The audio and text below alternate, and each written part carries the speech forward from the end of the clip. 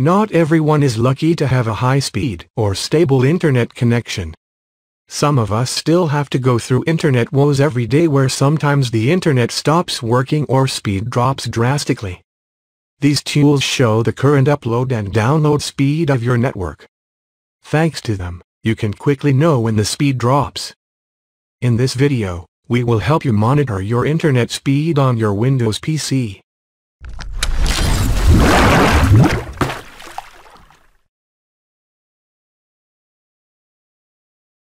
Let's get started.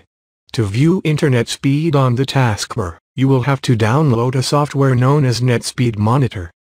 The first step involves downloading the tool. Hit the Download Now option. You will get two download options, x86 and x64. The first one is for 32-bit Windows systems, and the second one is for 64-bit. Click on the desired option and save the file on your computer.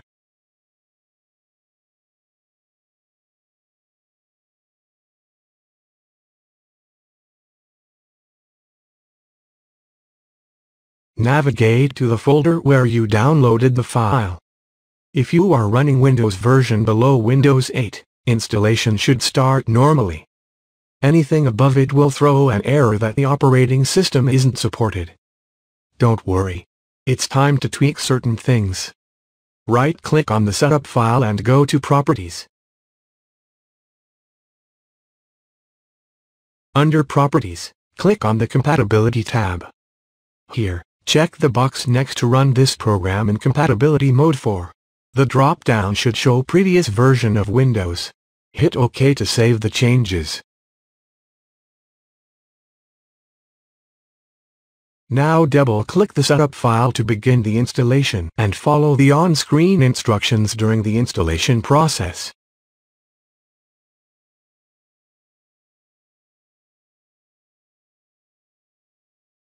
Once installed, you will not see the internet speed directly on your taskbar.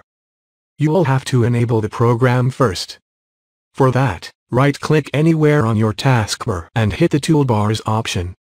Here select NetSpeed Monitor. Now select your network interface and click Save.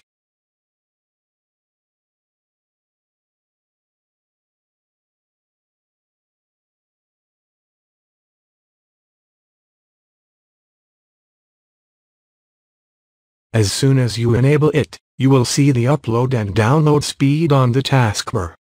In case the meter is stuck at 0, right-click the meter and select Configuration.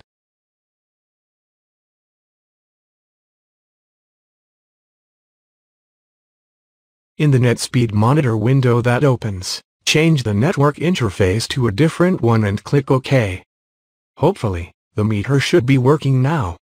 If it's still not working, repeat the process with other interfaces to find the one that works.